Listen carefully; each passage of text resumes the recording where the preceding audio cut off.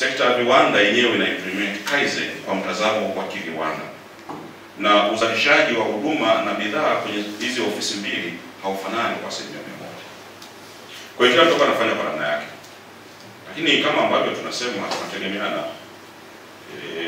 Watu wa viwanda ndio walipa kodi, watu wa TRA ndio watoza ushuru. Kwa hiyo tuna incentive, tuna kila sababu ya kupeleka huduma hii ya mafunzo kwa wajasiriamali watu wengi, ili kusudi mara ambapo watatekeleza kwa mafanikio, tija ikiongezeka, maana ni kwamba more revenue. Wakishapata revenue kubwa, mapato kubwa, mapato makubwa, mapato ghafi, sisi kodi yetu ni function of turnover.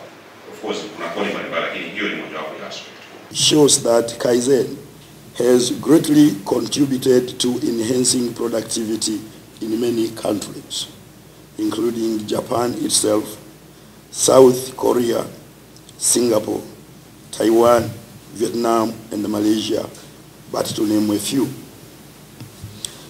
Manufacturing firms in African countries such as Tanzania, Tunisia, Egypt, South Africa, and Ethiopia have benefited, understanding that Dr. Edwin Paul Muhede has been championing Kaizen to be embraced in Tanzania, especially in the public sector. The Japanese foreign ministers of recommendations are awarded to individuals and groups with outstanding achievements in international fields in order to acknowledge their contribution to the promotion of relations.